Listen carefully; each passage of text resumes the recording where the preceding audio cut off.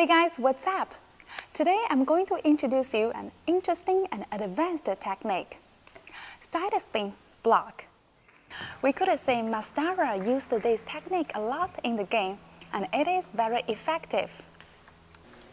This sidespin block generates a lot of sidespin and underspin if needed. It hits the ball to the wider angle on your opponent's forehand big corner.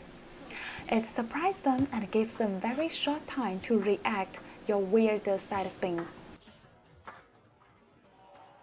It is not an easy technique, but we could always build the concept first. So if you find this video is a little bit hard, don't worry, please keep watching and get the sense of this technique. And later on, when you improve your skills, you could always and easily apply this skill. Alright, let's take a closer look at this technique.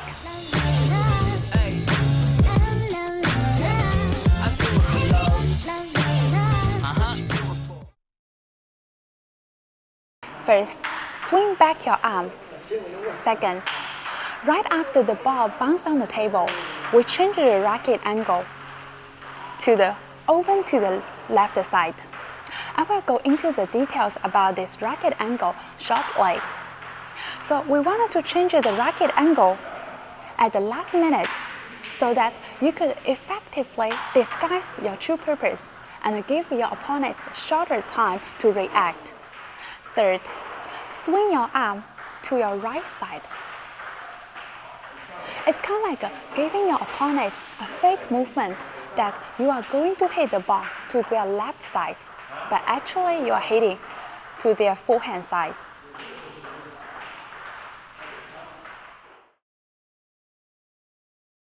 The racket angle is a key point in this technique.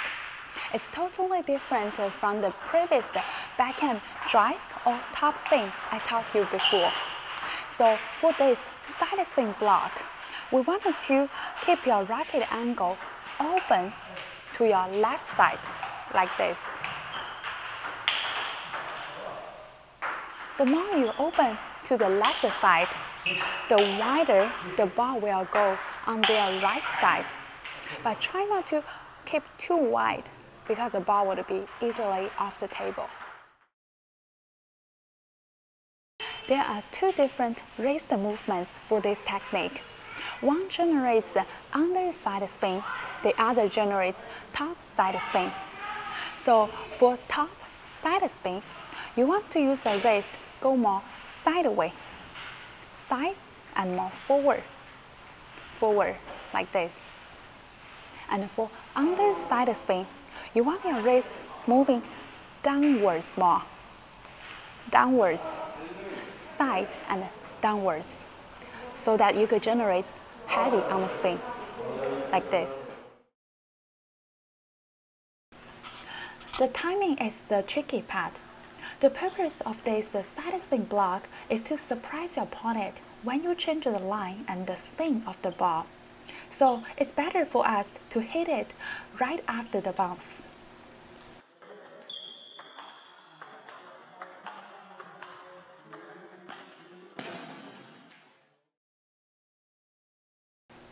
Contact the ball at its right side and the middle part.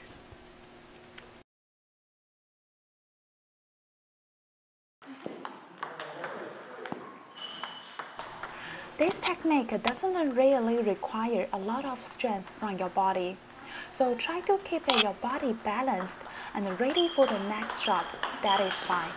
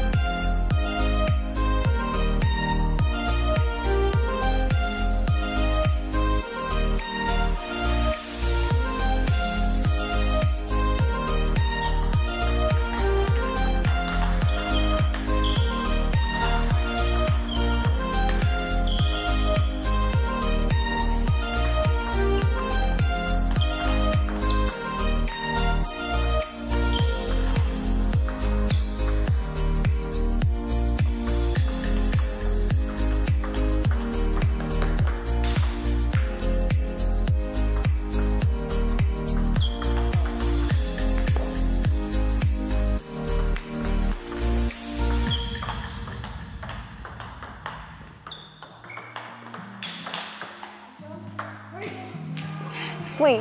That's all for today's lesson. Thanks for watching. I hope you find this video interesting and helpful. Please practice it with your partners or friends. And it is totally fine if you find it a little bit hard for you now. But keep trying, and you may come up with some different and new techniques. Alright, please leave your comments, let me know if you have any questions. And don't forget to subscribe my YouTube channel to get more table tennis tutorials. I will see you guys in my next video. Bye bye!